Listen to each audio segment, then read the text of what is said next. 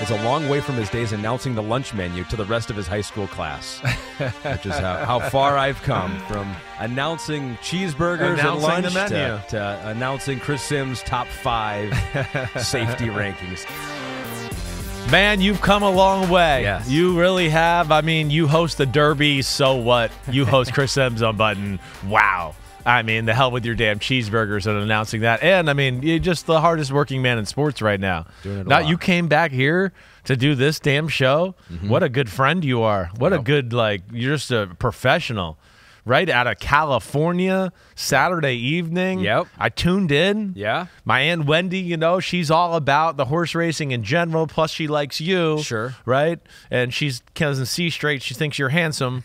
So we're still trying to check her eyes. But so I tune in. What a race it was. It was a good Unbelievable. race. But thanks for coming back, man. Well, I did it from here in studio. So Oh, we you were did not you there really? in California. Yeah. I We did tricked not- you. We Damn got it. you. You We got him, totally everyone. tricked me. We got him, everyone. Yeah, I never saw you. Yeah. So I kept hearing you. And I I keep thought, telling them, put us on camera more. We got to make sure we're not lying to the audience that we're out there. But yeah, we did that from studio. We did used to go out there for a number of years. I thought so. But yeah, the travel budget, I think we've reduced it a little bit, so we can send this desk to Combine and Super Bowl week. So we had to This come is back. what makes every. You can't go to California. The desk has to go to Indianapolis. Okay, it's all we can afford here at NBC right now. No, I am getting pumped. I'm getting pumped for the Derby. You know, horse racing in the the national eye. Certainly, it's like Kentucky Derby. You got the Preakness, and that's Triple Crown. right. That's about it. Maybe Breeders' Cup gets some more of the diehards, but. It's a fun event. It's just like there are so many resources that go into it. It's just like all of our on-air people, except for Chris Simms, they give you that one off somehow, are involved in it. So I am looking forward to it. But Yeah, it's cool. It did not take away from the time that I got to look at the film of defensive tackles. Wow. In you got to college look football. at big horses' asses, and now you got to look at big humans' asses. Great call. Right? A lot of similarities. A lot of similarities there, right? Need some big Clydesdales down there in the middle. Yeah. Got to have those big horses there. Stop the run game, push the pocket in the pass game. Another good group, Ahmed, that we're going to break it down today. I mean, really is. I mean, as I get down here, and, I got a few position groups I'm still not all the way up on here, right?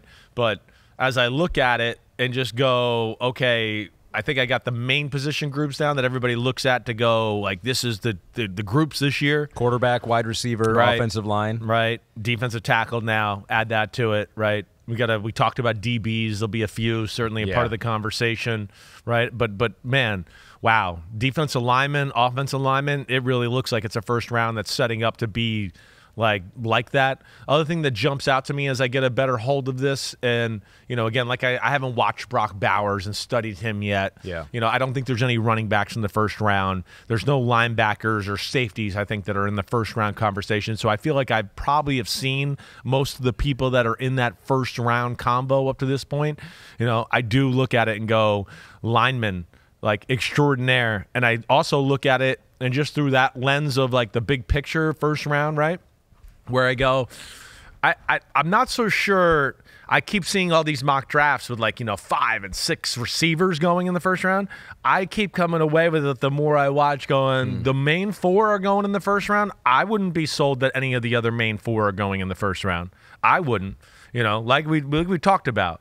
Neighbors, the 2 LSU kids, Odunze and Harrison Jr., they stand alone in the receiver group. There's a little bit of a drop-off after that, right? I love Roman Wilson, but I don't think he's a first-round talent, right? I think he's a top of the second, mid-second, somewhere in there, probably realistically. Yeah. Right? But I see some other names thrown out there as first round, and that's the ones where I go, ooh, I think as we get into real football and the draft comes around, teams going to go, wait, there's 10 other receivers that are this close together. Exactly. I'll wait to the second round. We need this D-tackle right now because it falls off a cliff after another 2 are gone here, and we can't take that chance. And that's where I think we're going to see. We've been saying that for a little while here. You think the elite guys are going to be going, and they're still going to get paid. Yes. But like you mentioned, it has to be this way because more players are playing receiver 7-on-7, all this different factors that are involved here. And so now, if you're one of that second tier of players, you're going to be like a running back at a certain point. It seems like it's just like teams will wait and say we'll just take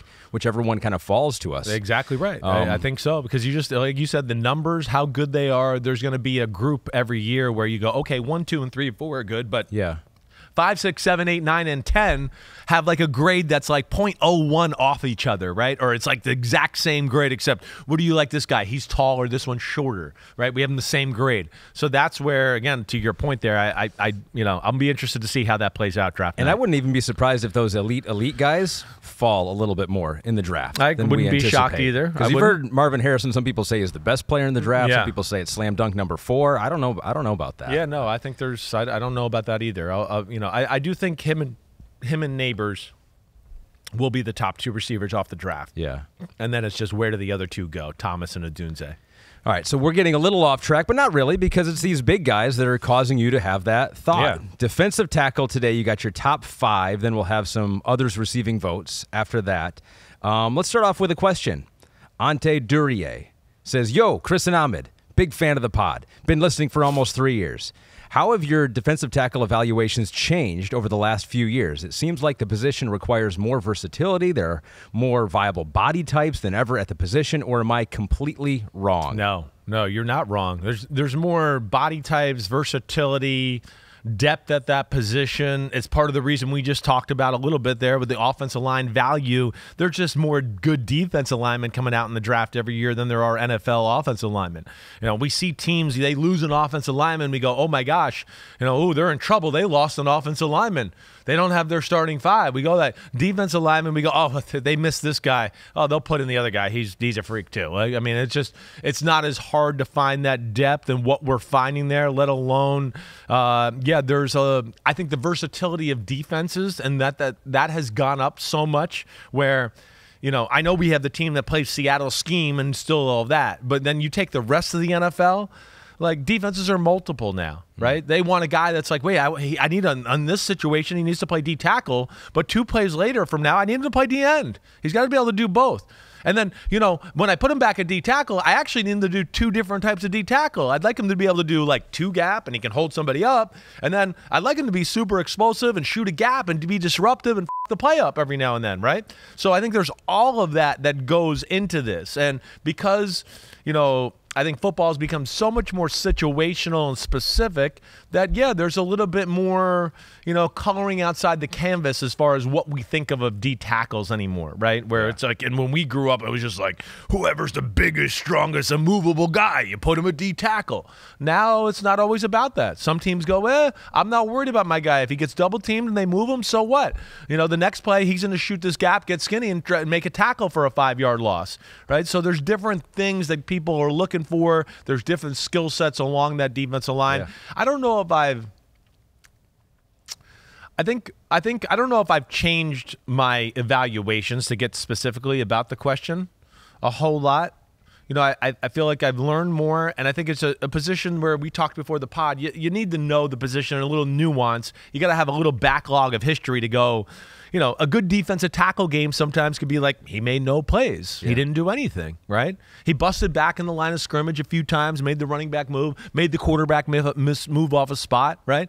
But a lot of the times, if you look like at a game and go, there's 60 snaps, and this guy had 10, 12 good plays, that's like, you played awesome at D tackle. And a good play may be just standing up to a double team and not losing not ground. Moving, and the running back just runs into the pile, and now he has nowhere to go, and everybody tackles him. But exactly right. Yeah. So I think that's what you got to look for. And then the biggest thing too is, like we always talk about, what is he being asked to do?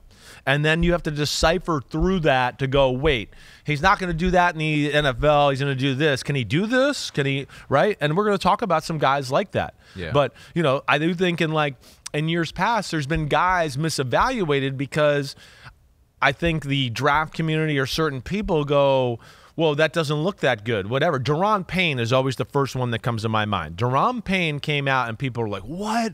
Washington's going to take him in the top 20?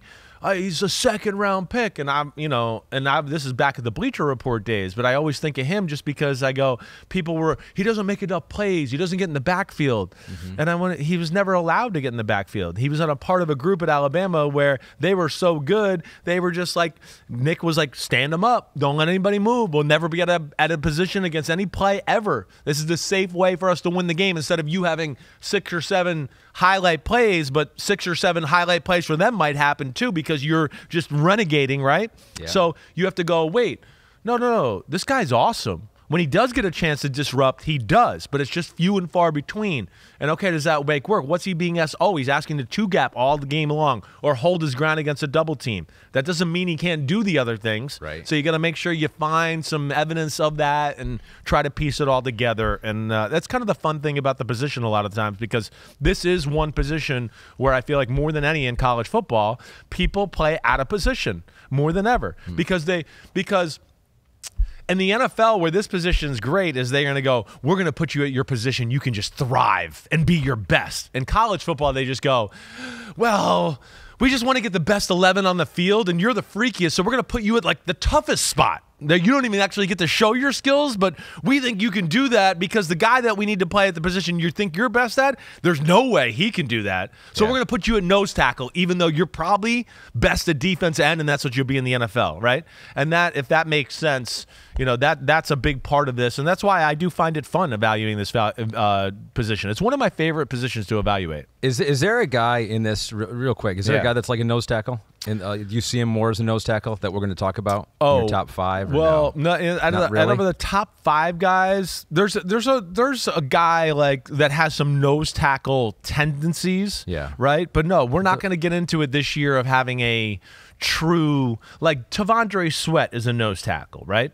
Okay. Oh, the yeah, that's big true. Texas guy. JB Twoot says, first of all, hope Ahmed Freed is doing the heavy lifting given his experience on big butts. That's true. I did look at all these big butts. More importantly, what happened to the traditional nose tackle? Gilbert Brown, Tony Saragusa just don't exist. What changed? I get why there's less value, but no value? Yeah, well, it's a little bit, I think, goes into the versatility and the, like, no longer, defenses just don't go, we play 3-4 and we play 3-4 every play no matter what, right? Yeah. That's over, right? So well, what we had, and this also goes into versatility of defense and the freak of natures we have at the defensive line right now, where, like Dexter Lawrence can play nose tackle. It's Pete's in my eye. Yeah, he's that typical, he's 330 pounds, right? Yeah. He can two-gap you and do that, but at the same time, the Giants don't want to line up in that every time, and they're going, wait, he's awesome. Let's move him here because he can shoot a gap. He can be a mismatch on a guard and do that. He can do both, let alone, too, here's the other aspect of it. Like the positions become so freaky that guys like Chris Jones now, you watch Chris Jones. He lines up everywhere. He has a number of snaps. Every game he plays nose tackle. Right? So, yeah, he's not your typical what we would think of old school Jim Burt, right? Refrigerator Perry nose tackle, right? You know, these guys now, some of these D tackles, they're so good and so freaky at so many things. It's just like, hey, this defense, yeah, we need a nose tackle. But, now it's 2nd and 6, and it's a different variety of plays and personnel. I'd like you to move over here a little bit. I need a little more disruption, a little more, get on the edge of the guard, do something like that. So it's not lost. It's not gone. They're still out there, right? Vita Vea is a nose tackle, right? Jalen Carter does nose tackle stuff. Jordan Davis does nose tackle stuff. They're there, but just the day of lining up there play after play after play, that's not there anymore. And we have the defensive technique alignments just to give you a clear picture if you're watching on Peacock or YouTube here. It was a lot easier back in our day, like you said. It was just like either nose tackle, defensive tackle, defensive end. Is he head up on the center, or has he got a shade nose, right? I mean, that's all it was. Now you still got defensive end, but they're not edge. And so here's all the different alignments that you're looking at. The 3 tech, the nose tackle, the nose shade, 5 tech, that's the defensive end. These are, and really, like, when I look at all of these are all D tackles still. Right? Even the 5 and the 4 tech. I think for the most part, I'm still looking at,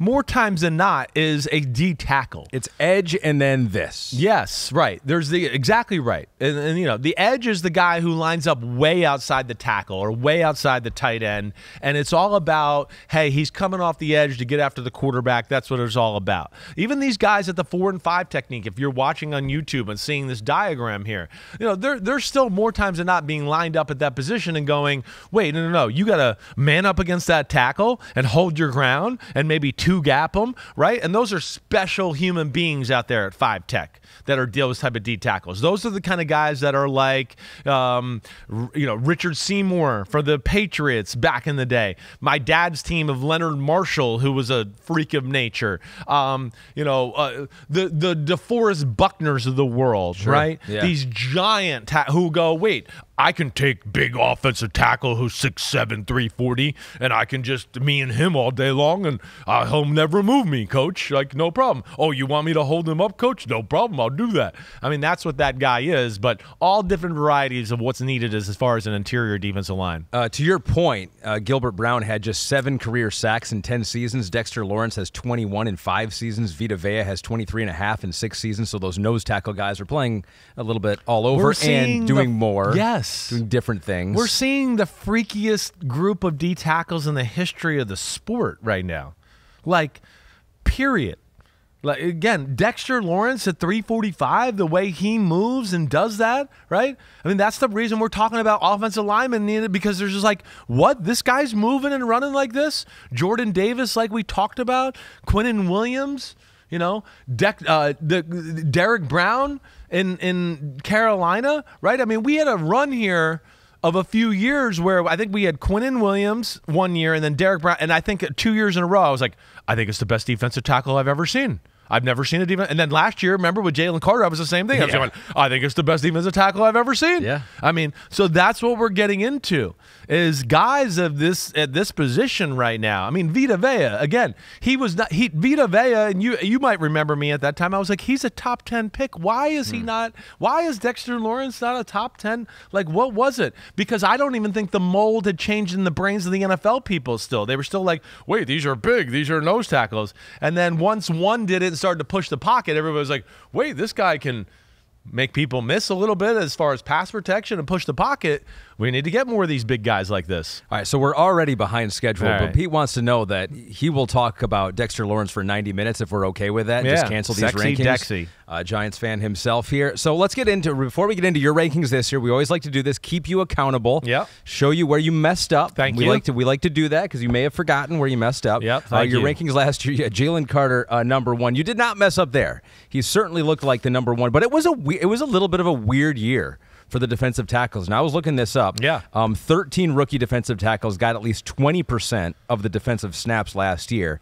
Of those, PFF rated Kalijah Cansey as their 10th best, Mozzie Smith 11th, Brian Breesy as their 12th, and you had guys like Kobe Turner, who was a 3rd-rounder, Keanu Benton from Pittsburgh was a 2nd-rounder, but he was up there, Carl Brooks for Green Bay, Bowling Green was a 6th-rounder. Yeah. So it does seem like this is a position where you're like, don't overthink it, right? Big dude, strong. I mean, like Mozzie Smith epitomized that, the strongest guy out there maybe. Yeah.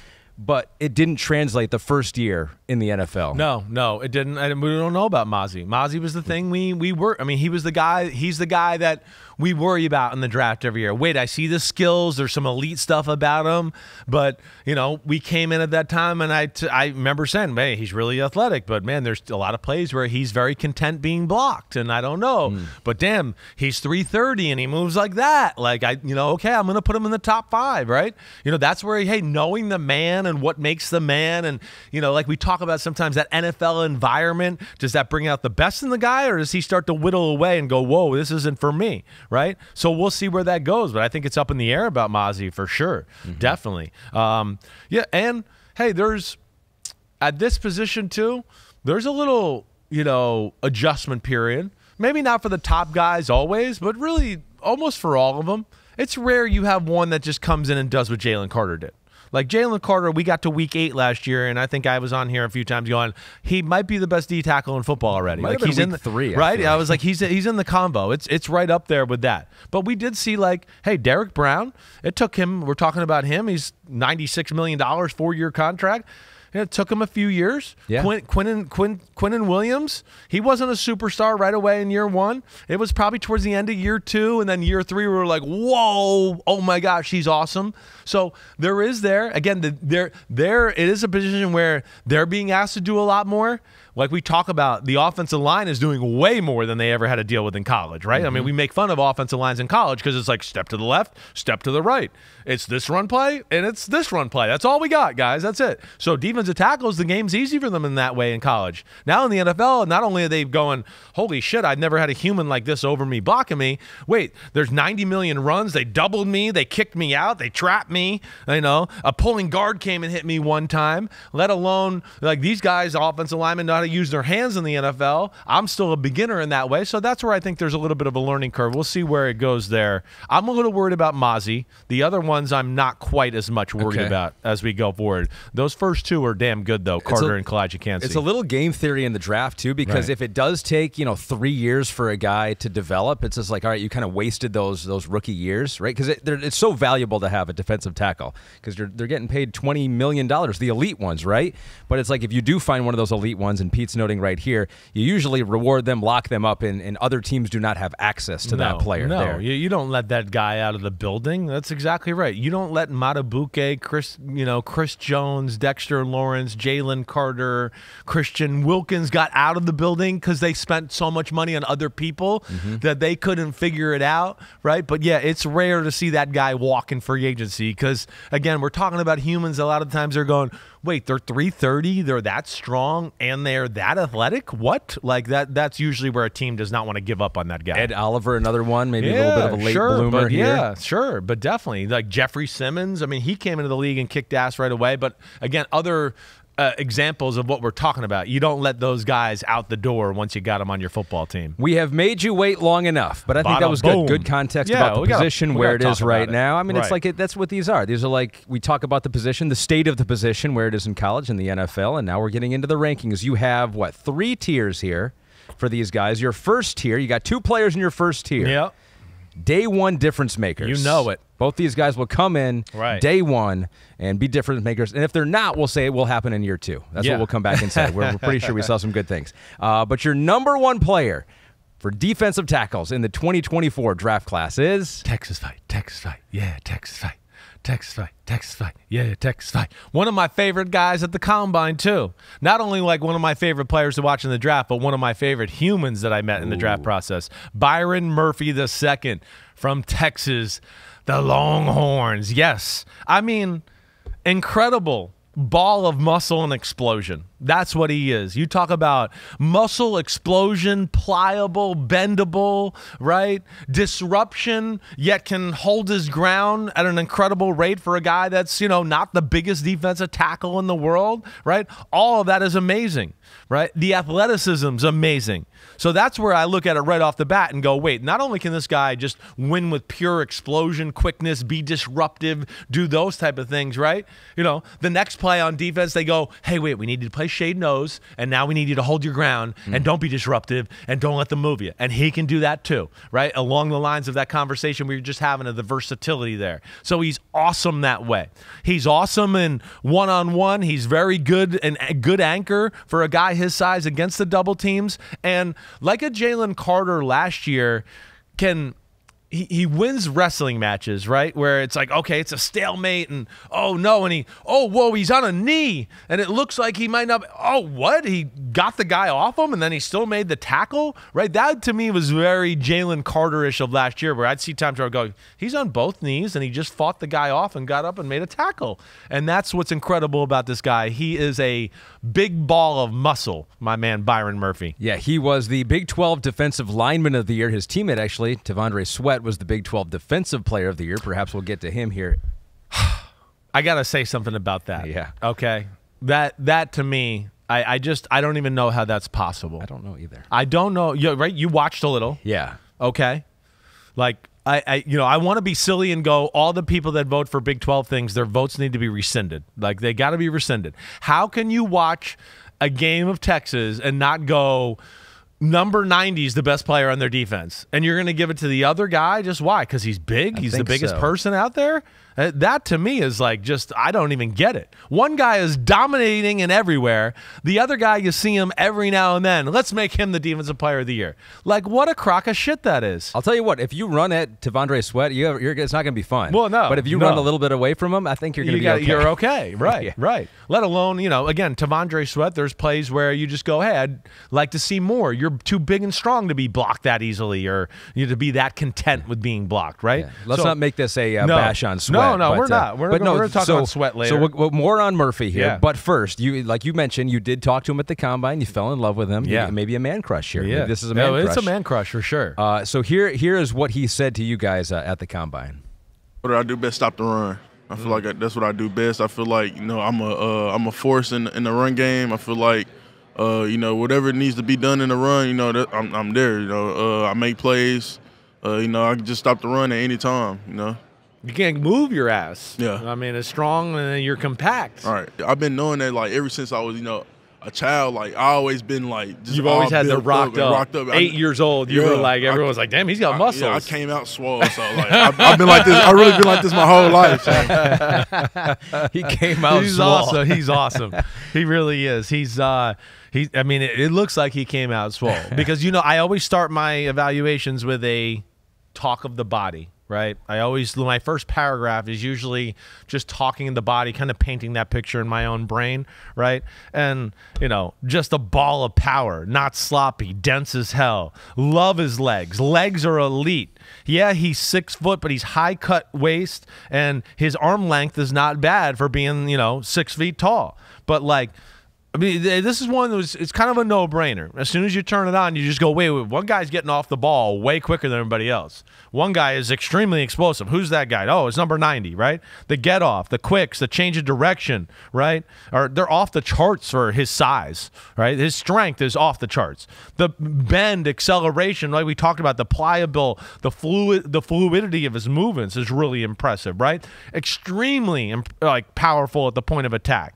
Right, low pads, great legs, right, can anchor in there against double teams, right, wins in a lot of weird positions like I talked about. That to me is essential for, like, you look at good tackles in the NFL, right, you're not going to always be in a good position. Like, you know, when the tackle and guard double team every now and then, you're going to be like, whoa, I'm bent over sideways, and how do you recover off that? Are you going to go into the ground and just get, you know, pancaked, or are you going to be able to somehow fight it off and get back into the play a little bit? Yeah. And that's, I mean, you got to do that because you're going to have a handful of plays in every NFL game that are going to be like that. He is amazing at that. His balance is unreal, right? When you try to cut block him, go at his legs, maybe he is engaged with somebody and then somebody hits him on the side, right? Like a lineman who's going up to the second level.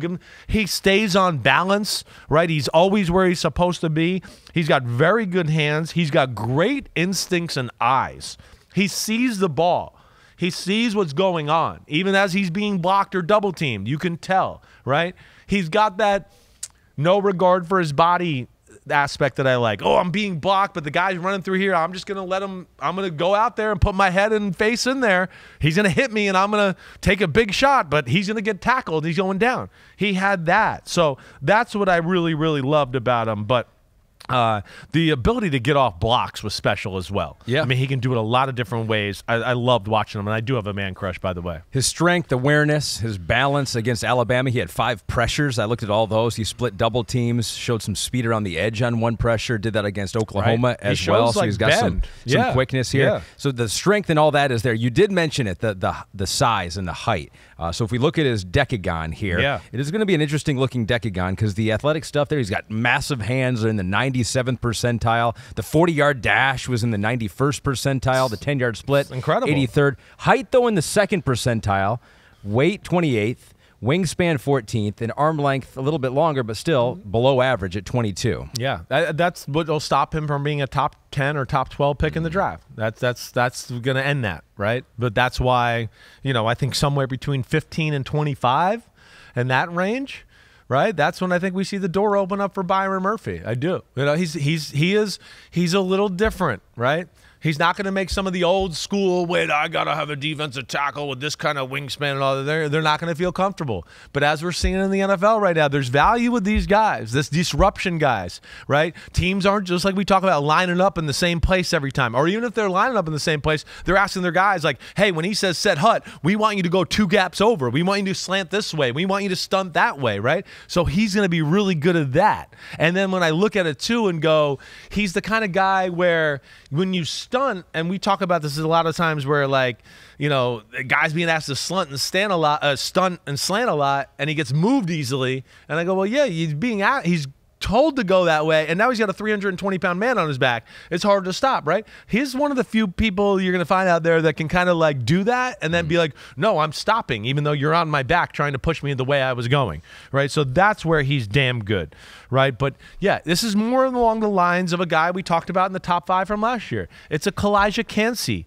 It's an Aaron Donald-ish type of football player. It's a Sheldon Rankins, who was a first-rounder out of Louisville. I think he's better than Sheldon Rankins coming out. There's no doubt about it, right? I think it's better than Kalijah Kancey last year, and I love Kalijah Kancey. Kalijah might have been more athletic. I think this guy's stouter and more powerful. That's where I really like him. One-on-ones versus guards, forget about it, right? He's phenomenal.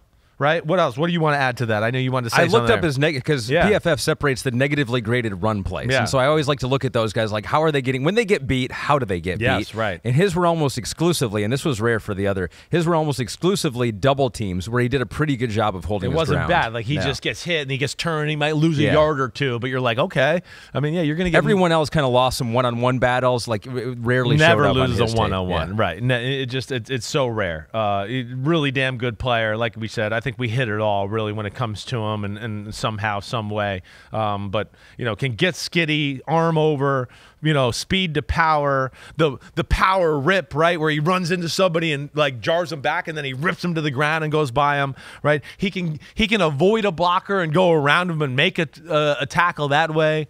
Got a little spin move you see in the pass rush. Really, impressive football player. No question the #1 defensive tackle in the draft for me. PFF said perhaps nothing better sums up Murphy's strength than that he played nose tackle despite 360-pound T'Vondre Sweat's presence along Texas's defensive line. It's context clues. We talk about that, right, with the DBs and some of these guys. It says a lot. Hey, we got a huge human, one of the biggest on earth. Yeah. We don't want him being here. We think you're actually stronger than he is. So this is where he's being mocked right now. About in the top 20s. He was like a third-round guy back in December. Gosh, so now was he really? The real professionals have started to take a look at some tape here and give their feedback because he has shot up now. And so he looks like just inside of 20 now, maybe. You think that maybe like what, 10 to 20 range? I think that's about it, right? I would like to be more specific, probably 12 to 20, 12 to 25 maybe. But right in that range, that's kind of where I would see it happening. I think his value is 29 to the Detroit Lions in the first round. I think that's probably would be proper value. You don't need Anything else would be an overdraft. You we'll got take enough big people and D linemen now. You're all right. I just want to have options when we get to number 29. You want just the best team ever. That's what you want. Yeah. All right, so there's your number 2, but he is not alone in this tier. You have another player in this tier, and this is a player that when we did edge rankings, there were a few homies that were like, hey, what about this guy? That's hey, right. How come you didn't talk about this guy? Because we have him as the number 2 defensive tackle, versatile defensive tackle. And that player is? Darius Robinson, Missouri. Man, how do you not like watching Darius Robinson tape? First off, the first play I'll say to our listeners and the people that send questions in, I think I saw him come off the edge and I went, oh no. Oh, gosh, maybe he isn't an elite defensive end. I think he came off and he dominated a run play, right? And I was like, oh, no, maybe he was a maybe I messed up, right? But as I went on, no, we got it right. He's a defensive tackle. This is what he is. Now, again, I didn't make that determination blind, right? I talked to people in football, and I knew people in football were more evaluated as a D tackle than DN from everything so that's the reason I waited so long, okay? But I think it starts just with, like, you want to talk about the Greek gaudiest of bodies ever, right? That's where this starts with this guy, too. I love Byron Murphy's body. This is a totally different body. This is like, tall, long, shoulders, arms, great legs, cut up, chiseled, broad-shouldered, 285-pound Greek god statue is what we got of Darius Robinson.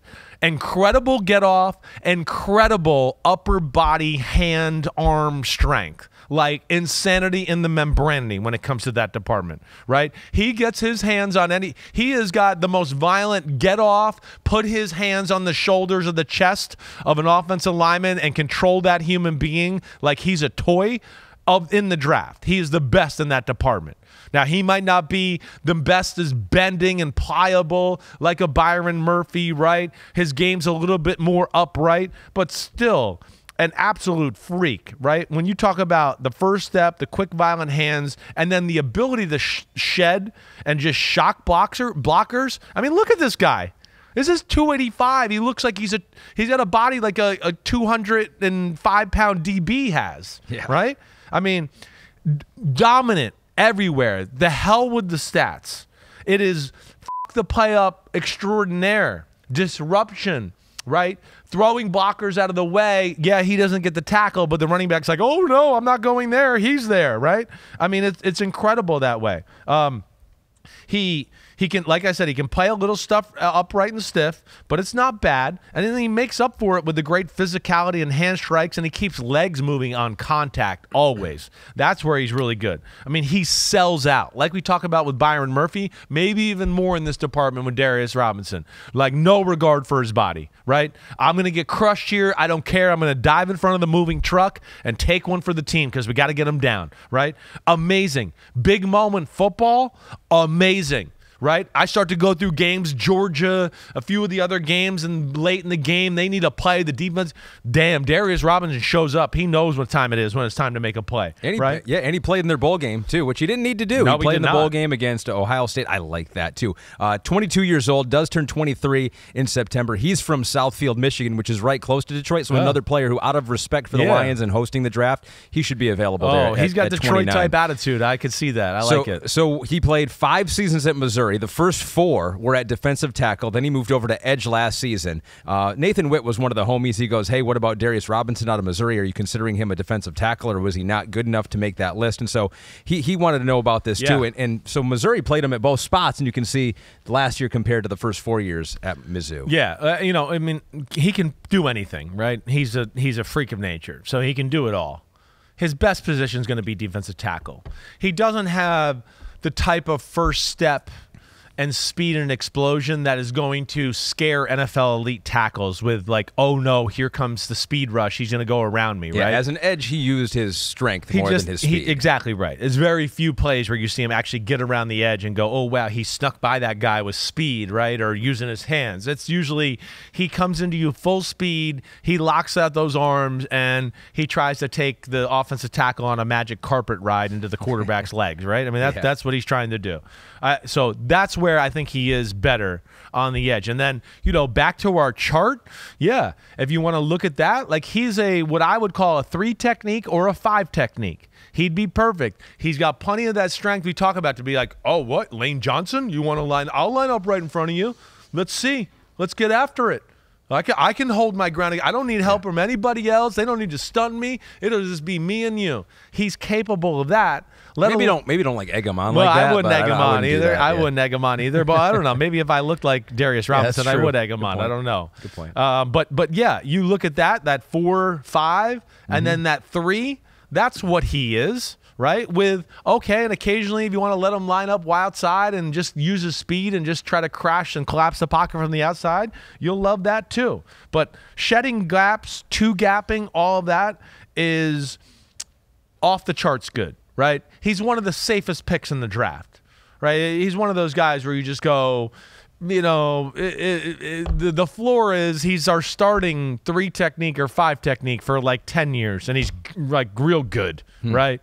Like, there's no bust factor with this human being, okay? I think I talked about the selling out, the speed to power on the edge, the shedding the blocks, all of that, right? I think when I looked at him as a football player, and if I had to throw out names here, to me it's more DeForest Buckner, right? It's that guy. If you look at DeForest Buckner, right, Eric Armstead, they're a little heavier in weight, but it's same arm length. It's in the ballpark. I think it's more that type of guy. Right. I did write Jadeveon Clowney in a lot of ways because when he's on the edge, he looks like that. He's not as athletic as Clowney. He's more powerful than Clowney. Clowney, I think, was like 260-something coming out, right? This guy's a bigger human being and a little more power-based. An anonymous scouting director in the NFC on NFL.com says he's still learning to play. Kind of reminds me of Keon White, he says to him. Oh, I hear Patriots second-round pick in 2023, traits and what he could become. We do have his Decagon, too, which is a little misleading because he is being compared to edge guys in this decagon, which shows the hand size, arm length, all the percentiles here. He's definitely one of the bigger edge guys. You see the athletic qualities would be on the lesser end of the edge guys, which is speaks to your point of why he is more of a 3 technique or 5 technique. Yeah, that's right. He's an inside guy. He is, and that's where I think he's going to shine. You know, the Keon White thing is an interesting one. I actually have Keon White written down for somebody else. We're going to talk about it a little later. I think he's more athletic than Keon White, though, even more athletic than he is. He's a little different that way, but as we saw, Keon White had a damn good year last year for the Patriots and did a lot of good things. I can understand that comparison, but love the player. Love the physicality. Love the fact that there's – you know, there's another one where you see SEC football, you see dominant play, he can't be blocked, and you go, he really doesn't know anything. He doesn't use his hands. He doesn't have a spin move. He does nothing. He's just doing it with his pure ability, playing hard, being tough. So, yeah, I'm excited for him. Got a chance to meet him at the Super Bowl, too. Talk to him. And, it's Super Bowl, I talked to him. Combine, talked to him a little bit. 2 times. Couldn't have been a better dude. You think he goes first round? Definitely. Definitely. I definitely think he's in the first round. Yeah. I think I wouldn't be shocked. Like 18 to 32 is what I wrote down. I don't think I don't overthink this. This is one where I look at it and go, wait, no. 285, ran 4.9, right? Incredible arms. Nobody overpowers him. You know, like we talked about with Byron Murphy and you brought up, the bad plays are like stalemates.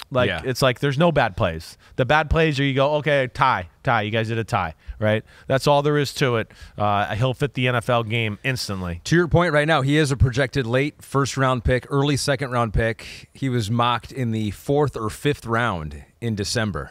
Gosh. And then people saw him with his shirt off and said, you know what, that's probably late first round, early second round. So those 2 guys are in tier 1. We closed tier 1. Yep. They stand above the rest. These next guys are very good, but not in tier 1. We start with tier 2. This is impact players with caveats. Oh, so we'll have to make sure to get to the caveats on these guys. We got 2 they just guys. Got like they're not perfect, right? Where the other 2 I'm telling you who are amongst us is. Well, I'm pretty close. But I know you're close. You're so same with my wife. She seems to be close. Exactly. We both just seem similar in that way. But no, these are like the other 2 where I'd say, listen, I don't have many questions about them, right?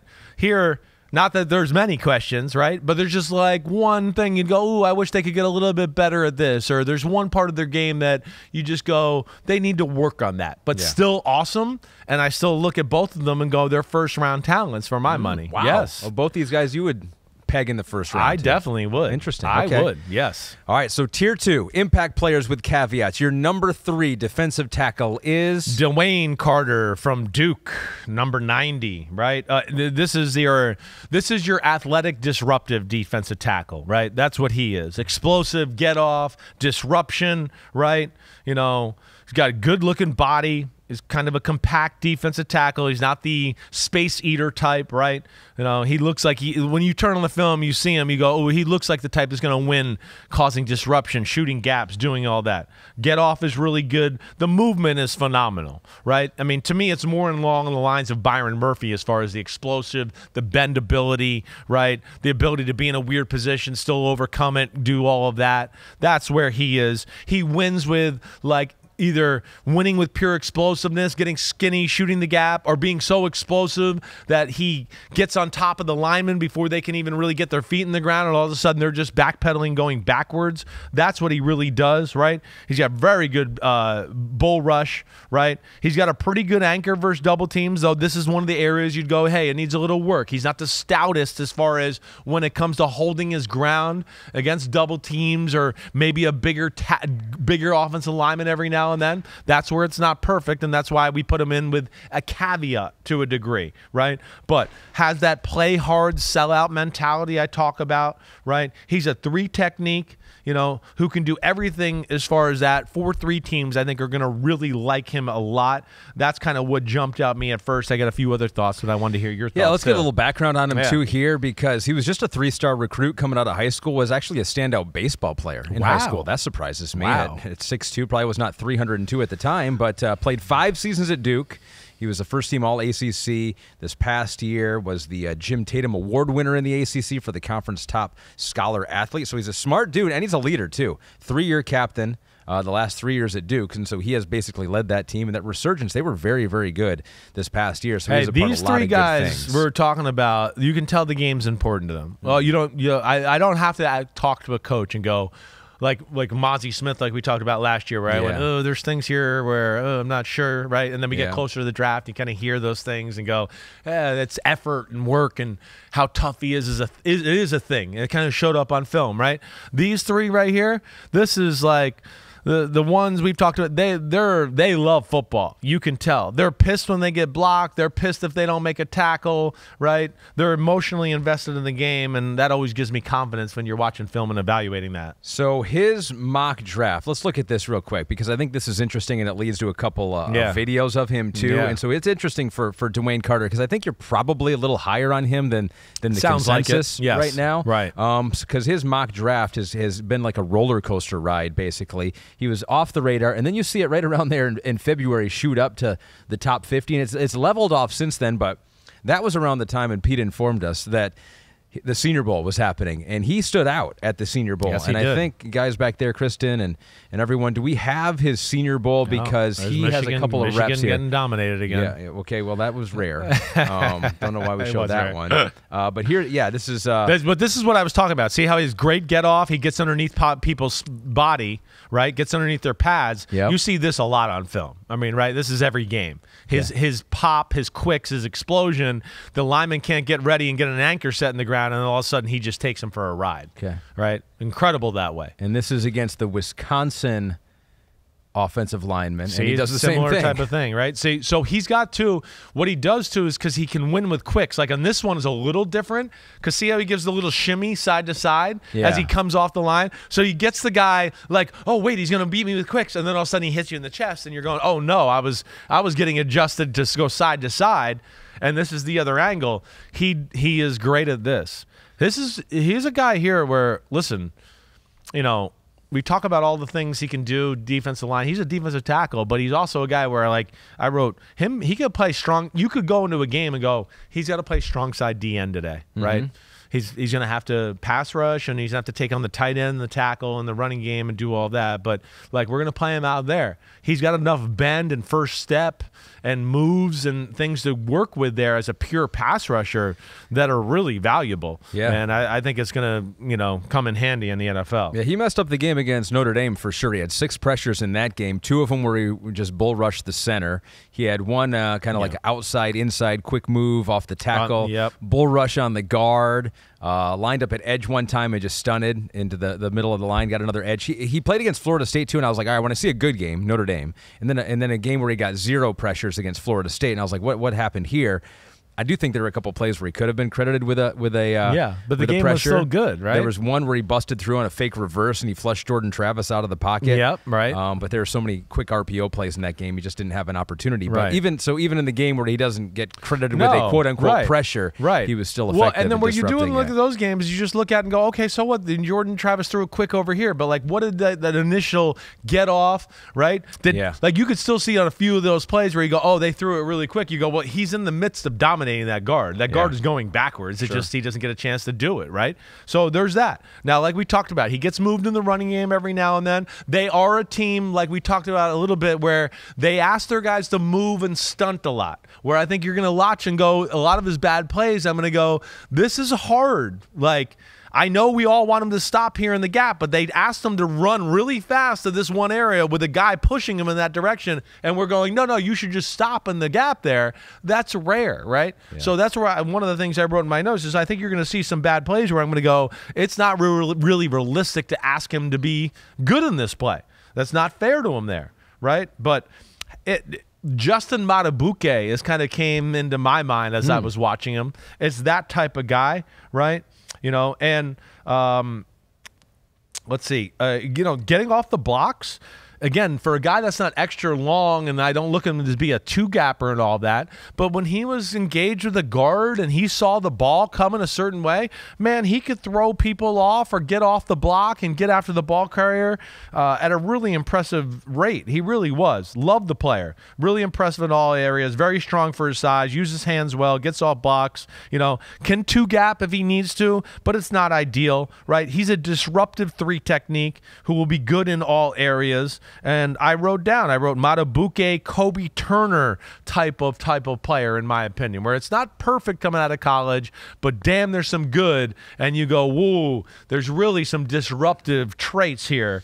I really like DeWayne Carter, and I would be shocked if he doesn't end up going higher than where he's projected right now. Moldable clay. He has some good pedigree, too. Athletic family. His dad played wide receiver at Ohio State. His uncle played running back at Notre Dame. His grandfather played football and track at Youngstown State. Holy so crap. It's in the family. I didn't realize it went that deep. DeWayne Carter, your number 3 defensive tackle, who you think you would take if you were thinking about it, if you needed a defensive tackle at the end of the first round. You're getting to the end of the first round? I definitely would be thinking about DeWayne Carter. And so you're thinking about this with your number 4 guy too, right? Yeah, definitely. If you need a defensive tackle, you're at the end of the first round, maybe this guy's an option. Your number 4 defensive tackle for 2024 is Johnny, a.k.a. Jer'Zhan Newton. Yes, Johnny was a good man. Yes, Johnny is the man. Johnny is the man. Now, this is a different kind of guy, right? This is a little bit more of the stout, power-based type of defensive tackle. Don't want to discredit him. He's still very athletic, right? Great-looking body, powerful, proportionate, right? Love his legs. Not as much as Byron Murphy's, but I really do like them, right? Good athlete, but not like Carter, who we just talked about, or Murphy from Texas. This is a little different here, right? He's not quite as explosive, not quite as bendable, and like gonna win in weird positions, right? I think that's the big thing. You know, he's not quite as twitchy and quick as those guys, right? But his anchor versus a double team and stuff like that can be damn good. His ability to just overpower people, you know, it can be every bit as good as those guys in that department, right? But that's what he is. And then 2, he was asked to two-gap a lot. Unlike the other guys we talked about, he was asked a lot of the times to, hey, hold the guy up, right? Just hold him in place and then see where the ball goes and disengage that way. Strong as hell, right? Really gets off the blocks well. Like, really can hold his ground as a run defender, right? He can play 5 technique like we were talking about with Darius Robinson, where he can just be like, hey, biggest tackle, biggest man on earth. Yeah. Don't worry. Let's go at it. Out there quite a bit. Played it quite a bit, right? Well, a lot, right? Now, that's where, to me, you know, he can play a little high at times, a little more upright maybe than some of the guys we've talked about at this point. And that's where sometimes, like, every now and then you'll see a double team that kind of moves him, and I just go, well, he just got to learn to do it right. Like, I'm not worried about it, but every now and then you see one move him because I think he does play a little too tall that way, right? But, you know, as a run defender, there's not much you're not going to like about him. And then, you know, still, even though I'm painting the picture of a little lesser athlete, I don't want it to be thought of as a lesser athlete. It's still a damn good athlete. Yeah. I mean, his ability to kind of shuffle sideways, laterally down the line of scrimmage and follow a run while people are trying to chop block him or get at his feet and get him out of the play, very good in that department as well, right? So that's where I really like him. And then, you know, as a pass rusher, it's push the pocket, but, you know, he does show a unique ability to kind of get on the edge of some guards and then kind of like you go, damn, he's just going to kind of speed by this guy and, you know, have a little bit of a bend and get to the quarterback. And you could see it right there. I mean, again, he's an impressive human being. There's no question about that. He's taking on Iowa right there in the middle. And there's can we rewind that? Can we go back to that one if we possible? Because there he was playing like the 5 technique that we talk about so much, and I want people to watch and kind of see it. Right? Oh, look at this in real time. We're rewinding it. He's towards the top of the screen. Right, that's good. You're good right there. Right, you said that he's the second guy from the top on the line of scrimmage. So go ahead, let it play. Up on the guard there. Yeah, right? Or right on the maybe a 4. Right, but look, they down block him. He just throws the guy off, disengages, makes the tackle. Right, you see that a lot on film. That's what he's very good at that. You know, his arms aren't ideal length for two gapping, but he does it at such a high rate that I think teams are going to ask him to do it a lot. And you could see he is a powerful, stout body. There's the one where you see a little bit of the bend around the edge. That's rare for a guard, right? So even though he's not as loose and as pliable as some of the other guys we talked about, as a pass rusher, there's something there to play with for sure. So there were a lot of pressures against the elite competition in the Big Ten, which is part of the reason why he was the Big Ten Defensive Player of the Year. He was a first-team All-American this past year. He had 7 pressures against Penn State, and they had a real hard time with him. He used his quickness a lot of the time there, kind of his patience, his smarts to kind of find a lane. 7 pressures versus Wisconsin. You just saw one of them right there. Right. And I thought I tried to write them all down, which ones they were. Quicks to power, I thought, early on. Definitely. And then good use of hands and swims to move around single blocks. Yeah. And so both those teams are known for having good, strong offensive lines, had difficulty with Johnny Newton. Yeah, they should. He's a player. I mean, he's a pure physical, powerful beast, right? That's where, he's a little different than, obviously different than Darius Robinson, who we talked about, but that's where I think he's a little bit different than Carter and Byron Murphy. And that I don't think you're going to get him as much and look at disruption, get in the backfield, just create chaos. This will be a little bit more of, hey, hold your ground, hey, head up on this guy, just power rush him and push him into the pocket, do that type of stuff, and I think he'll thrive there, right? I talked about there's really not a lot of negatives in his game. I thought balance and ability to anchor is not on par with Murphy, and that's, I think, just a little bit of the playing high and just being a hair stiffer than they are. Don't think he's the overall athlete that Duke and Texas kid are, right? But, he is disruptive. He's strong as hell, right? I didn't think his eyes were as good as those other guys either, right? There was games where I'd watch and go, I felt like those guys would get off that block and make that tackle. They would have saw it coming. There was plays in games where I went, oh, he didn't know that guy was going by him right there, or didn't really see it. But, still, damn good football player. Yeah. And I look at it like I wrote 25-40. And maybe I'm lower than the draft community. I don't really know exactly where he's at, but that's about where I had him. Where consensus is right now. I mentioned about Murphy. It was like you saw the negatively graded run plays were basically double teams where he just held his ground. For Newton, the negatively graded run plays were plays where he did get moved by one single blocker. Not even a double team sometimes. Yeah. And I did, I was like, all right, Indiana. They gave up 45 points against Indiana, and Indiana's not that good. Right. And he was kind of a non-factor in that game, and they handled him pretty well, and it wasn't just all double teams. And so that's where you kind of take pause. You're like, how did that happen? I don't know that would happen. Right, with like Byron that wouldn't Murphy happen to the other or the exactly. Duke kid, right? That's to me. You're thinking like me. Yeah. So those are the things I nit. Again, these are all good players. We know that. So you got to nitpick a little bit. Yeah. And it's some of that where I really like this guy. Yep, but he's just not quite in the class of the top 3 because of what you said. There was a little bit more negative. There wasn't quite as much disruption and dominance that way. But of course, still, we're talking about a big, special human being here who's very athletic for his size and no doubt a starting defensive lineman for your team, in the near future here. Little medical concern with him. Had surgery in January for a partial Jones fracture in his foot. At the combine, he told you guys that he would be working out at his pro day, but he was not able to do that. Couldn't do it. Yep. And who knows? Maybe he was playing with some of that last year, too, when he was still the first-team All-American. So he's got a sneaky, powerful stride to his running that I thought that was, to me, one of the things that really jumped out. You talked about the bend and getting around the edge a little bit and doing that. Like one of those two, like we talked about this with Dallas Turner, right? A little every now and then we go, it doesn't look that fast.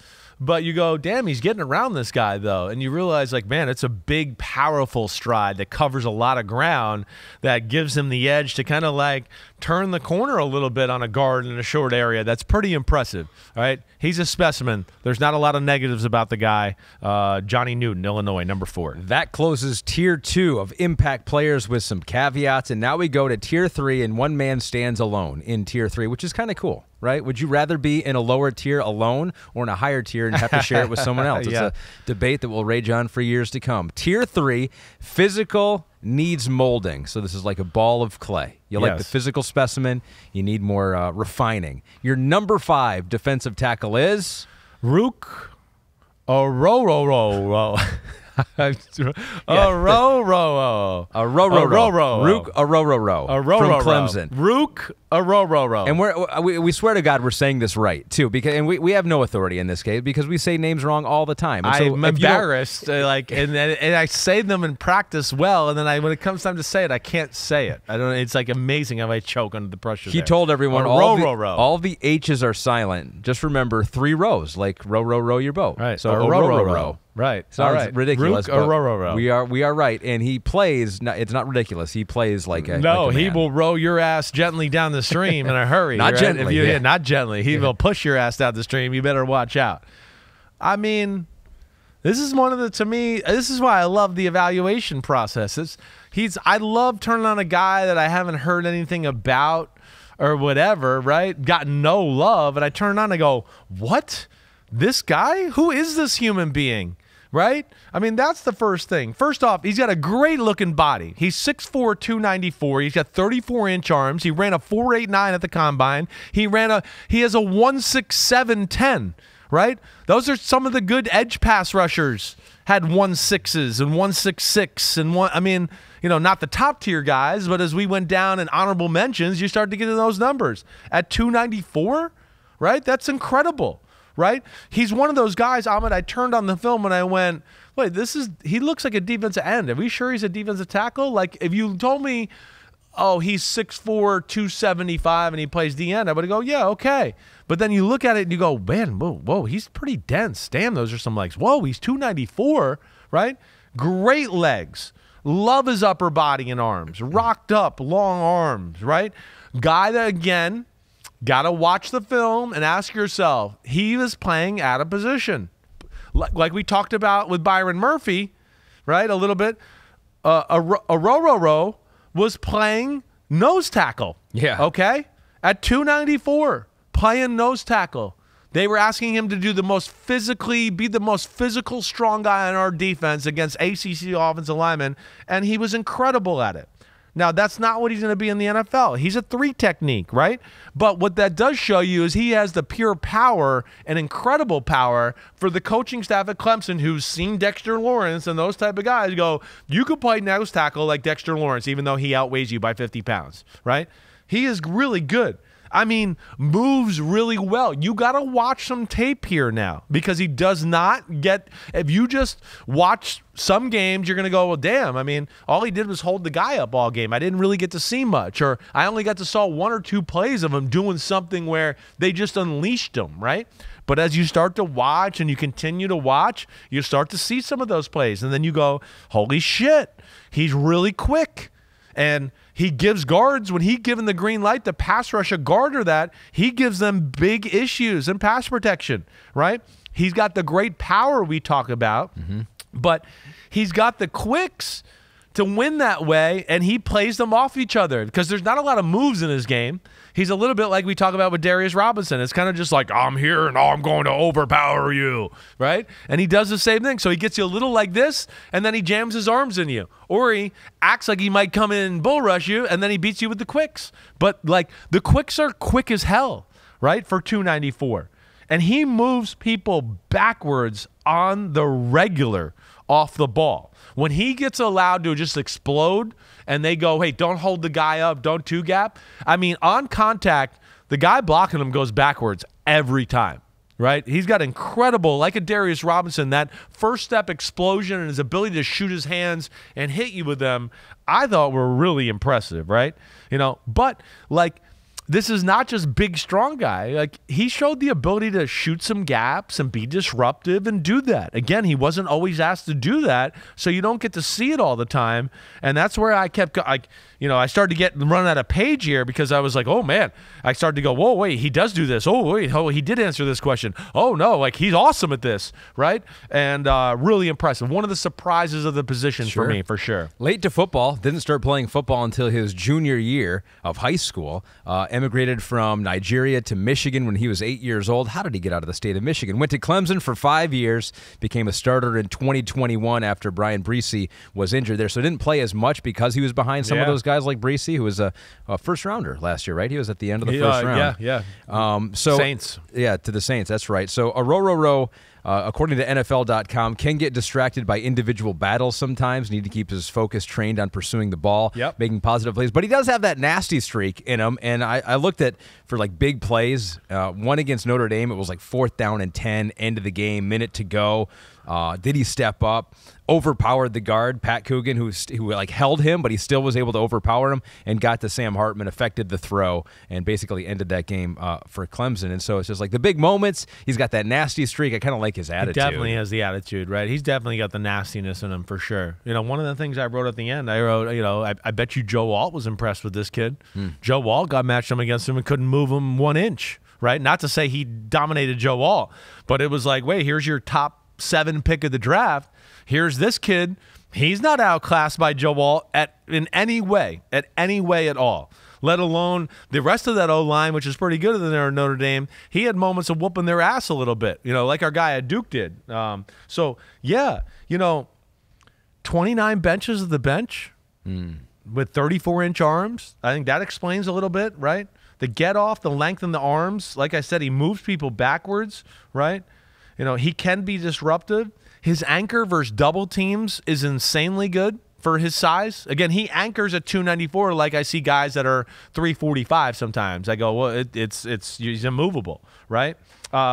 He's not as loose and as pliable as the top guys. He's a little more stiff. Searching for why he's not in tier 2 for you. Like, yeah, what are the I think it's limitations? I think it's loose and pliability, a little of the out of position, not totally sure exactly what he is. And then you alluded to this, you quoted somebody because, you know, I wrote, he doesn't have the same instincts and eyes into the backfield as the top guys have. He definitely will get into, wait, you hit me and I'm going to beat your ass. And it's like, no, the guy's running by you right now. Don't worry, you can beat his ass next play. Make the tackle, right? Yeah. He definitely can get a little caught up in that. There's no doubt about that. You see that. So that to me is like the learning of the game, the out of the position, playing out of position, being a little stiff, not sure, not getting that evidence to go, wait, he gets to do this all the time. I got to see a ton of snaps. I know it. I'm for sure, right? The other guys, you get to see them at one spot and know for sure at a lot of the time. So there was a little of that. He was a guy that I actually wrote reminded me of Keon White a little bit. That is who he reminded me of. But, you know, the played out of position, one-on-one pass rush, he is awesome. Bull rush is great, right? He's got good quicks too, really good football player. I wrote 28 to 48. I know that's high. I know it is. I mean, I understand that, but so he could be a steal. I mean, I look at him and just go, wow. You described them exactly how your tier is labeled. Physical, needs molding here, but you feel like once he gets that and he's late to football, so it's just like he'll learn some hand fighting, right? You know, doesn't always happen. Gets to it doesn't always happen. Right. Doesn't always all come together. No, gets to hunker down at one position a little bit and learn that nuance instead of like, wait, coach, I play this position, but wait, you want me to do this and learn this? Oh, all right, wait, I'm just getting good at this. Oh, wait, no, it's 3rd down. Now you want me to go back to my position that's good? Oh, wait, it's a big play. Now I need to go back to the other position that's good. Oh, you need so that's hard, right? For a young guy that hasn't played football. Yep. We'll see. My money would be on, from what I see on film as far as intensity, physicality, importance of the game, that he's going to be a guy that's going to thrive in the environment. So we'll see where it goes. That's why he is in your top 5, which we have now completed. Morgan's got the graphic ready to go. They've looked great this year, Morgan. Well done, separating the tiers and the different players. Way to go, top Morgan. 5. Byron Murphy, Darius Robinson in tier 1. A lot of orange. There's only one orange that counts, though. It's burnt orange at the top. Yeah, that might be surprising, though. Some people thought you might have a couple of burnt orange in there. We talked about Tavondre Sweat a little bit off the top here. Yeah. Ted J. Rowland says, last year a defensive tackle was selected in the top 10 of the draft. What is the highest spot you can see this year a DT being selected? So ultimate highest ceiling. You said kind of 12 to what? 12 to 20 for 25 Murphy. for Murphy. Like, what's the absolute highest? Is 12 the highest? I think that's kind of where I would see it going. You know, Denver at 12, which I don't expect them to do that, but yeah, that's where I at least can see a possibility of it. Okay. Right? Hey, Jalen Carter last year, let's not get this and forget about this. Jalen Carter was the #1 player in the draft. Like Jalen Carter, if he doesn't get in the car racing thing and all of that, is going to be the #1 pick in the draft last year. Everybody has to realize that. He was very special. Like we said at the top of the show, it was week 3, and I was going, I think he's the best defensive tackle in football already, right? So that's different. There's nobody like that this year. Right. But, yeah, I think generally that's kind of where I look at it. 12, 14, 15, somewhere in there it starts the Byron Murphy draft. But there's some depth because you also have some honorable mentions kind of in your Robin Hood, or just the guys that have just missed the cut here who were in consideration, I'm sure, at some point to being in your top 5. Definitely. Let's start with Ohio State, Ohio State University. 5. I kind of make a top 5 as I go along, right? Yeah. So I'm always like doing it. If I've watched 10, I write it down on a piece of paper when I get done with the first 10 and go, okay, here would be my top 3 or 4 from this group for sure, right? So I kind of keep a running list. The first guy, Mike Hall from Ohio State. I liked him a lot. Damn, right? I mean, he's kind of a surprising guy, I think, when you kind of break him down. Yeah. There was a play against Maryland I was watching where he was like a man possessed. He was just like came in there like knocked over the center and then went over and 3 steps later like knocked over Talia Tagovailoa, the quarterback. There was a time where I thought I was like, is this guy going to be in my top 5, right? Is he going to be? I mean, he was fringe for sure. 6'3", 290, 33.5-inch arms, right? You know, like you're saying, bouncing off people, loose, bendable, can win in the awkward positions that we talk about, right? Right? Plays hard, great motor, right? Total, one of my favorite as far as disregard for his body. Like you were talking about there, you emphasize that. Yeah. You know, I'm big into that. You know, again, life's not going to be perfect in the NFL. You're going to be getting blocked and be in a weird position. It's going to be 3rd and 2, and Derrick Henry's coming up the middle. You're going to go out there and put your body on the line and make the tackle? Or are you going to kind of go, oh, that's going to hurt. He's going to just have to get the first down, and maybe I can make a play next play. There might not be a next play. Next play, that could have been a touchdown now that you didn't dive in front of, right? Yeah. Who knows? So I'm big into that. I really am. Takes on double teams well. I talked about the balance is incredible, right? Not in the ground ever, right? That's big too. You can't be on the ground and be a defensive tackle. If you're on the ground as a defensive tackle, right, 1, you're an injury liability. 2, you're probably going to trip somebody else on your defense who's trying to make the tackle on the guy on the ball. Nobody wants the guy on the ground, right? There's now an area voided that the coach can't make up for. So that never happens, right? You know, gets knocked around like you talked about and still holds his ground. Incredible eyes in the backfield, like incredible, right? He might not have a lot of wow plays, but the best thing he does is he doesn't have any bad plays. That's the thing I wrote. You know, a very consistent, reliable player. You know what you're getting. Has the ability to be a real pain in the ass as a pass rusher in the NFL. Has bend, has good quicks, and good power. I really like the kid. The more I watch them, the more I really started to like him, right? Starting 3 technique in the NFL, never bad play. Under the radar, really good. And I wrote 35 to 55, 40 to 60 as far as the range I see him going in. He also played in the bowl game against Missouri. I like that. Yep. He seems slippery out there too at times, right? And can be unblocked. Yes. They don't even get a finger on him. They're just quick and slippery. Definitely. That's where, you know, again, the versatility, 3 technique, 5 technique, you know, hey, line up out here, but shoot inside and now we line you up at DN, now shoot inside and we're going to kind of have you play D tackle, but do that. I think he could do all of that. I think he could do it at a really high level. Yeah, he was one of my pleasant surprises of the process. Now, this next guy would have been in your top 5 if his father had not done something to you in the NFL. So do we have that picture here, guys? Gabby and Kristen back there. Do we have the picture of our next person here? He is a Michigan Wolverine player who I think should have been in the top 5 automatically based on that. So here's Kris Jenkins Sr., that looks like an uncomfortable position, and it was for you there and then thereafter. I think I've already been hit. I think the damage has been done. I honestly think Thomas Davis is bouncing off of me right there, right? I think he's already hit me, and he's actually bouncing off. So this is the moment that you basically said goodbye to your spleen. This was the moment for sure. Right. That's why I'm making that weird face, because I think I've like I said, I threw the ball away. I was throwing the ball away. I knew Thomas Davis was coming. Yeah. I was going to kind of throw and turn my shoulder and take the hit.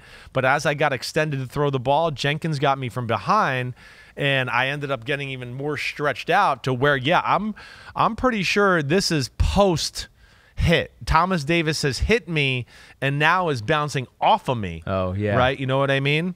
And that's why my face is like, oh, something got smushed in there. Yeah. And then the next play in the huddle, I was literally like, yeah, because I had like the wind knocked out of me times 20. And the next play, I had Michael Clayton open on 3rd down for like a 20-yard gain. And it's like my abdomen was in spasm or something. I threw it like 12 yards and skipped it to him. Like I couldn't like get my body to lean up and like extend. That was. I mean, as many times as you like tell that story and talk about it, it still is crazy to hear it, how just it happened. And, thank God you're here. Thank God I'm here to rate his Kris Jenkins' son not in your top 5. Let me say this. I told you this before the show. This was the first time personal bias crept into my brain the whole draft, right? Because I like the kids so much. I first off have so much respect for his dad. I don't care that he took my spleen out or not, whatever. To be clear, personal bias, you almost put him in your top 5 because you liked him so much. I like him so much. Yeah. I got tremendous respect for the dad. The dad is like really one of those guys we talk about a lot, who's a great player that we all forget about because he wasn't in the Hall of Fame or not on a Super Bowl team, where I go, he was like one of the best interior D linemen in football for a few years in a row, right? But yeah, Jenkins is an amazing human being. Jenkins, I loved being around Kris Jenkins Jr., right? He is phenomenal that way. But, and again, certainly a top 50 pick in the draft, definitely. But just no, to me, didn't merit a first-round status, right? It's a lot of good, right? It's consistent good. I don't know if there's ever any great or wow, right? No, so that's what I think you're getting, again, a guy that's very safe as far as the draft is concerned. Sure. The floor is high. I just don't know if I think the ceiling is incredibly high. We'll see where it goes. His combine numbers are more athletic than what you see on film at times, right? And we'll see. Maybe the NFL unlocks him a little bit or he takes it up to a new level. Really like the guy, though. And again, 3 technique, 5 technique, can play strong side defense and going to be able to do all that type of stuff. Yep. He's bendable. He's flexible. Like we talk about, the bad plays, right? They're really not bad. They're not. It's just stalemates, right? So, but as far as the wow factor, maybe not on par with some of the top guys of the draft. Yeah, I'd agree with that. He's kind of hard to evaluate, too, because Michigan played with such a rotation on defense this year, is that all these guys were fresh most of the game. The most snaps he played in the game was 40 against Alabama. 44, I was going to say, yeah. And I watched that game against Alabama, and he held his ground, shed blockers, did really well. And what I noticed again from watching that game is Alabama holds. I was like, they hold. They all hold. I said that before, and I think they did it again. They are cheaters. So Kris Jenkins in your others receiving votes category. Now, this next guy has gotten a lot of love at the Combine. I think I gave him the Big Butt Award. Braden Fiske out of Florida State. He's like a late riser. Doesn't have the prototypical size and arm length that you'd want. In fact, it's a negative. He's like in the 3rd percentile for arms, 5th percentile for wingspan, but you wanted to give him some love here in your honorable mention. I did, because, I mean, one, you said it. I mean, there's some athletic attributes that need to be brought up here. I mean, when you just, like, if you talk about, like, whoa, who's that guy that just got off the ball? Whoa, that was a disruptive play. Like, Braden Fiske would be up there with some of the top guys in the draft. The problem is, like we always talk about, the bad is bad here, right? The bad is almost sometimes like, it's almost like cartoon bad, where you're like, whoa, they're like taking him on a ride down the field, and he's 8 yards down the field now, right? Now, he throws his body around, he plays hard, right? But I think the reason I can't make him a top 5 DT is the inconsistency that way. I mean, you saw it. I mean, again, you don't need to watch much to go, whoa, wait, that guy just got a hold of him and he's literally 6 yards downfield. Or, whoa, it's a double team and he's on skates, right? Right? That's going to scare people. He's one of these guys, too. It's like, he's 6'4", he's 292, he ran a 4.78, he ran a 1.68.10. That's all, like, top-notch. I don't think you can consistently play him at D tackle in the NFL, at least not at first, right? Maybe you play him maybe you'll play him at 5 technique. Yeah. Maybe you'll play him at strong side DN. He is so athletic that I think he could play literally 3-4 outside linebacker. Like, he could do that. I would be like, he'll be fine. He'll be fine. I mean, he's not there. There's lesser ones out there, So that's the problem. But he is like, his good plays are they're a lot of fun to watch. That's and he's interesting, yeah. explosive and as crafty as it gets as far as just being disruptive at times. So I put here like his superpower. You're right. Like you just see him get dominated sometimes on double teams in the run game, single blocks. But like his superpower is almost like the ability to get through tight spaces, like find his way through. He's not going to overpower. Get skinny, get sideways. Exactly. And you go, whoa, he got through. Right. And he has closing speed. So like in the ACC championship game versus Louisville, he played really, really well. Right. And when he has a beat on the quarterback, like he has a good, like all the other defensive tackles, you're like, well, that quarterback's going to pull away. Yeah. It's no, like he'll can, chase him down. For sure. Yeah, or make him run him to the sideline to where they got to throw the ball away. Right? If he can get in the proper position, it's like then he can make some plays. But it's like how often can he get in those? I feel like early on in the NFL, because he's top heavy, right? He doesn't have great legs. He's kind of around the belly heavy, like that kind of look, right? Right. He's got that, little Fred Flintstone-ish type of like body and even running style and how he runs, right? But yeah, it's the top heavy, getting off balance. You said it, double teams, wrestling matches. That not his best things. I think when he gets to the NFL, you got to play him, strong side defense at end on first and second down. Let him be that guy out there, right? Maybe he can work on his anchor, get better at some of those things, hand fighting, all that as far as a D tackle, and then maybe on passing situations, you move him inside, right? I think that's generally how I would look at it, right? But there's no way defensive line coaches in the NFL are going to watch Braden Fiske and go, I want him to start a 3 technique, right? Yeah. I promise you, if you do that, the team they're playing is going to run for 200 yards running right at that 3 technique, right? Yeah. So that's where he's got some work, but damn, there's some stuff you like about the explosive athlete. Opposite category, you got T'Vondre Sweat from Texas, who you don't have in your top 5, but you do want to give some love to. And let me just say this right away, because I did see some questions on this when you tweeted out that you were going to talk about defensive tackles. Right. He was arrested for a DWI in Austin on Sunday afternoon. Daniel Hinshaw 5 wants to know, like, what round would you draft T'Vondre Sweat after his alleged DWI? And so these are questions that are tough to answer, but your rating of him here is disassociated from anything off the field. Yes, that's right. Right. I mean, that's going to hurt him. Let's just be sure here. Yeah. Like, getting a DWI 3 weeks before a draft, right? When, like, it's part of the litmus test. Like, don't screw up during this time of the year, right? Yeah. No, we're watching you. Can we trust you? Can we invest money into you long term, right? Are you going to do the little things to be a pro? Between this and then him not weighing in at the Senior Bowl, right? Those are 2 things that everyone's going to go, oh, gosh, how serious he is about his game, right? Yeah. He is a gigantic human being, right? What are the actual numbers on him? Is it 360? It's 366. 6'4.5", 366, 33 1/4 inch arms, right? 5'2", 740, 1.8 in the 10, which is still, those are good numbers for that size, right? But, it's, I guess when I turned on the film and I heard Big 12 Defensive Player of the Year, right? You just think, okay, well, I'm going to see something pretty special here, right? This guy, I'd heard a lot about him.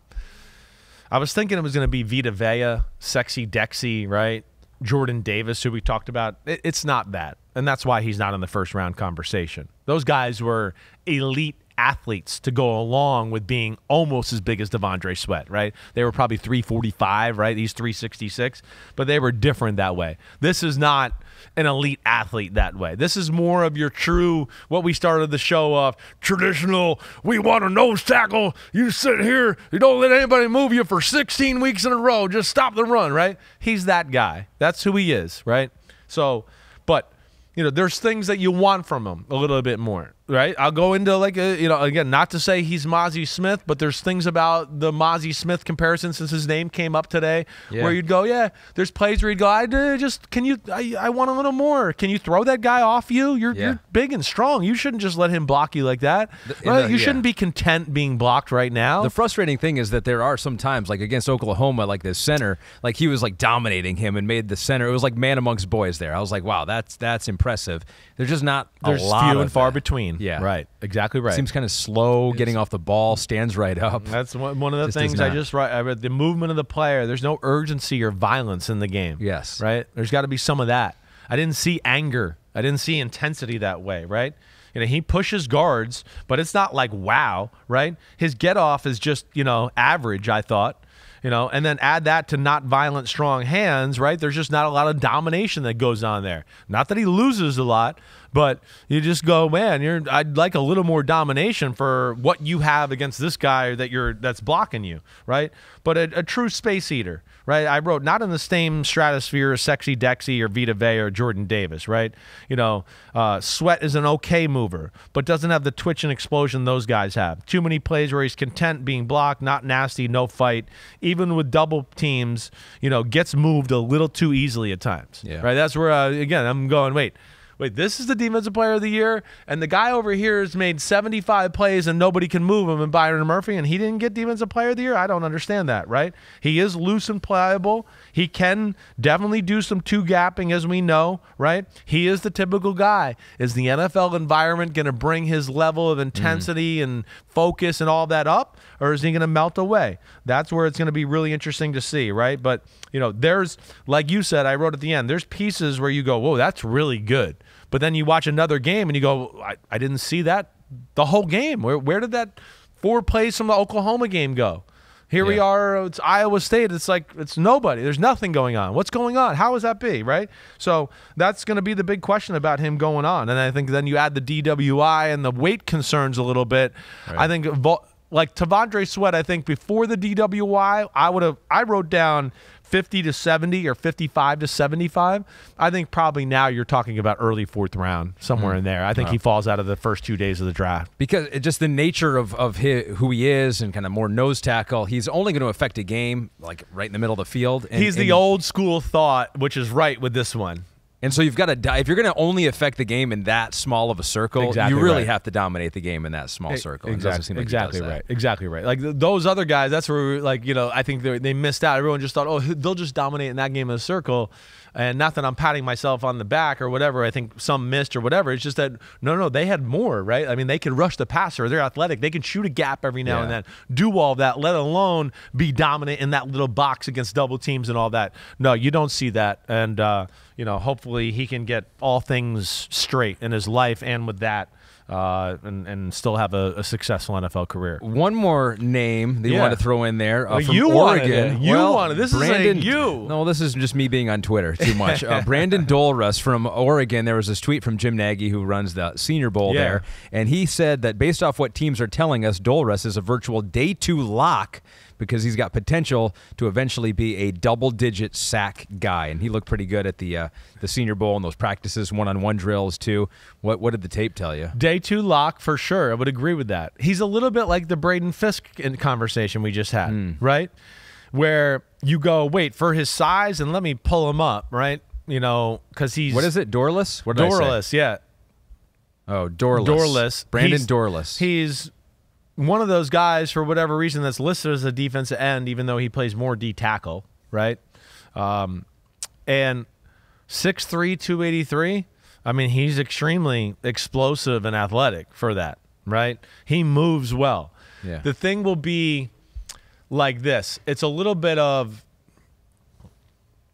he's not a wow edge pass rusher, right? He's a wow inside rusher. But not a wow edge rusher to where I go, oh, wow. I mean, you let him wind up offside and him no. And then on the inside, even though he's a wow pass rusher in there and he is an athletic mover, you wouldn't trust him against a run, right? That's going to be the thing. So he's going to be specific to where it's like, hey, maybe 1st and 2nd down, we play him at defense end. 3rd down, we can move him inside. Or, hey, we're not worried about him holding his ground against the run. We just want him to shoot a gap and cause chaos and maybe be like Michael Bennett from the Seattle Seahawks a few years ago, right? Maybe that's what he'll be, right? Is that guy. But I couldn't say he's a top 5 D end or a top 5 D tackle. He's a little bit of a tweener that way, like a Braden Fiske. I think you're going to have to worry about, hey, let's play him on the edge a little bit early on, and in certain situations we'll play him inside as he gets better at double teams and anchors and stuff like that. But, damn, there's definitely some stuff. There's some good stuff. There is definitely some stuff. There were a couple of times I was like, is he just not fast enough? Is he getting tired? Does he not have a great motor at times? There were some times where I'm just like, maybe Oregon's, scoring too quick on offense, and these defensive guys are playing too many plays. He could be, what I would call like muscle up a little bit too. That'd be one of the things I would look at. Again, more times than not, when I look at these guys and go, oh, the body's not real hard and ripped up and muscular, you know what those guys usually do? They run out of stamina. Yeah. Right? Byron Murphy came out of this womb swole. Yeah. He never fucking runs out. I'm watching Michael Penix. It's play 67. He's still busting through the line of scrimmage, getting after Michael Penix, right? So, yeah, that's where, you know, I feel like maybe what you're talking about, because I saw that too, right? And I just, there's a little bit of gets worn down or lethargic at times, and you just want more that way. So that's it. Those are the names to know for defensive tackle in 2024. Chris Simms thinks potentially four of those guys could go in the first round. I think at so. most. Yeah. If the over-under was 3.5, would you say? You know, I haven't had conversations with anybody really about these D tackles yet. Like I've told you in the past, usually I don't call my friends going, hey, tell me about the D tackles. Yeah. They want to hear me talk about the D tackles, and then they get involved in the conversation. But they're not going to try to go, hey, Chris, you know who I really like? I really like this guy. I got to kind of state myself and show where I'm at, and then we talk. But I haven't had D tackle conversations with any of my NFL friends yet. I'm interested to see the feedback I get here. It's an interesting spot because behind quarterback, it's like the elite ones are getting paid a lot, like $25 million. Like that's more than any other defensive spot. Yes, I mean, what's the top corner making right now? 22, 21 in Jair Alexander, somewhere in there, right? Yeah, no, listen, this is the way the NFL is right now and how multiple it is, right? Chris Jones can play DN, nose tackle, 3 technique, 5 technique. He can do it all. There's no supplanting or, you know, what am I trying to say? Supplanting that? That's not right. That's not right. So. Well, you can't deny that. How about that? You can't There's deny no that. denying it. There's no denying it. And, hey, I had this conversation with Florio today, too, right? I mean, again, you get into the best teams in football, they got big people. They're good up front, right? You talk about the Ravens. What do they got on both sides? Number 1 seed in the AFC. That's right. They got it all. You talk about the Chiefs. They got it on both sides. No doubt about it. You talk about the 49ers or the Lions. They got it on both sides, right? Big people on both sides of the ball. It's imperative.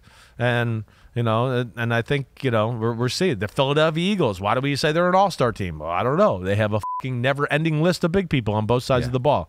So it's a very important part of the game, and I think it's going to show this year in the draft. And I think this is true. And I think we can do one more thing with this because I think this brings up a good question from Carmageddon 4. One more thing brought to you by Colombo, streaming exclusively on Peacock. We got to make sure that's still true. Is Colombo still on Peacock? Yeah. We've been doing this joke for a while. We're going to double check that. Go check Peacock. It probably is on there. Carmageddon 4 says, is a top-tier defensive tackle more important than a corner? Yes. Especially in a zone scheme. Yes. Definitely. Yeah. It's top-tier defensive tackle just has such an effect on the football game now on an every play basis. It doesn't matter. I mean, again, like the guys we've talked about today, first, second, third down, it doesn't matter. They're all there. You got to deal with them. And then they're a pain in the ass in all things. Oh, we want to run the ball. Oh, damn, we got to block Jeffrey Simmons. Hey, we want to throw the ball. Damn, who are we going to get to block Jeffrey Simmons, right? I mean, they change game plans, right? Aaron Donald, there was nobody playing man-to-man on the Rams when they won the Super Bowl. Why do you think they played zone and they went, let's just make the quarterback try to read the coverage and pat the ball. And by the time he's getting ready to pat the ball, Aaron Donald will have him on the ground, right? You know, that's where it is. And I think, again, I think we talked about it there. You talk about, again, the better teams in football, you guys are probably one of the few teams that didn't have an elite D tackle play as far as like disruptors out of the top teams in the league. But Aleem McNeil played really well. Good. Yeah. He's a stout guy. You got a lot of good there, but not like an elite. You know what I mean? So it's a big time position of importance right now. A couple other streaming services also have Colombo. Pete's research has showed us so far, but Peacock is the only one where you can stream all 10 seasons, so it's all in one spot. So he's really all ours. Okay, it's still the best place to be, and it's where you can get Chris Simms Unbuttoned, and you can watch PFT live in the morning, and whenever you get those clips on there. And there's a lot of good stuff on Peacock. I think our Chris Simms Unbuttoned is going to be airing right after PFT, but it's streaming on Peacock for the whole week, right? So it is? Right. Yeah. Dan Patrick took the week off? So it's all Chris Simms Unbuttoned. Wow. I hope you did good in those last shows. I don't know. We'll see. If I'd have known that, I would have worn a shirt and tie. All right, everybody. I hope everybody enjoyed the D-tackle ranks. Great class. I mean, again, we got some positions in this draft that are deep for sure, and some real players. Send in the questions. We got a few more position groups to rank, go through. I think we've hit the main ones. We have. You know, I don't think we're talking about any first-round safeties or linebackers this year in the draft. No running backs in the first round this year. Tight ends, we only got really one we're talking about here. I think we have one player who we haven't talked about, Brock Bowers, who could go in the first round. That's the only guy we haven't hit on yet, yeah. right? So I'm definitely going to start watching some of that in these other position groups, and long as hitting some other miscellaneous guys. Keep sending them the questions. We know we love the involvement. Everybody be good. We'll be here. You're here Wednesday? I'm here Wednesday. All right, yeah, good. All right. so. He's Ahmed's working this week. Great. Day Good to hear it. but, yeah. All right, everybody. Be good. Have a good next few days. Peace out, homies. Clap it up. Clap it up.